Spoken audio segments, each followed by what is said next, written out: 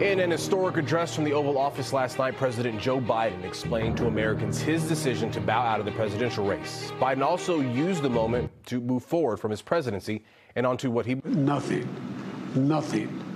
can come in the way of saving our democracy. That includes personal ambition. So I've decided the best way forward is to pass the torch to a new generation. That's the best way to unite our nation. All right, let's go ahead and bring in NBC 10 Boston political commentator Sue O'Connell. Sue, we heard President Biden praise Vice President Kamala Harris last night, saying, quote, she's experienced, she's tough, she's capable, she's been an incredible partner to me and a leader for our country. What have you seen in the early days of her campaign that would lead the president to say that? Well, one of the more remarkable things that's happening, which he didn't mention, is that after years of dominating social media, Donald Trump has been pushed to the sidelines by Kamala Harris. Just a few days after announcing her run for president, there's a new poll showing her leading among young voters, 60% to Trump's 40%. And some of this is no doubt due to an explosion of do-it-yourself TikTok and social media videos made by just regular people who took what the Republicans thought might be insults, and instead these young people seized the coconut trees, the brat summer, the laugh, the dancing, and suddenly positive Kamala Harris content is everywhere, Corey, and make no doubt this is connecting with young voters. So these TikTok videos, for some, may be the first time they're getting to know Kamala Harris since she ran for president back in 2019. Obviously, she served as vice president, but like many vice presidents, wasn't in the spotlight very much.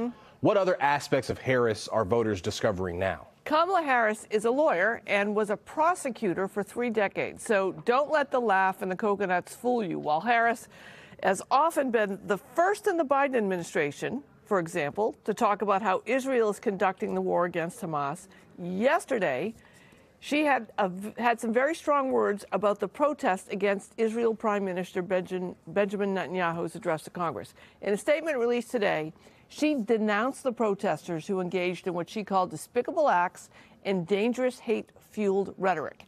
And she went on to condemn the burning of the American flag. So over the next 102 days, voters are going to see the many, many sides of Kamala Harris. Let's jump to the other side of this race. Former President Donald Trump's campaign has had to pivot from Biden to Harris, the whole softer tone thing that we were expecting. How's it going so far? Yeah, remember I said that last week, and I said Trump seemed more subdued. Well, that's completely worn off last night in North Carolina. Trump said to supporters, quote, if you don't mind, I'm not going to be nice. Is that okay? Well, he then went on to call Harris the most incompetent and far-left vice president in history and said she was totally against the Jewish people. Just a little note, Harris's husband is Jewish. And J.D. Vance is having his own time over on the social media, and not so much in a good way. He made these comments in 2021 to Tucker Carlson, quote, we are effectively run in this country by a bunch of childless cat ladies who are miserable at their own lives and the choices they've made, so they want to make the rest of the country miserable too, end quote. Well, that clip has gone viral, and the response? People like Republican Meghan McCain and Friends star, who doesn't like to be involved in politics, Jennifer Aniston, are criticizing him. And the internet, Corey, I know you're dying for this.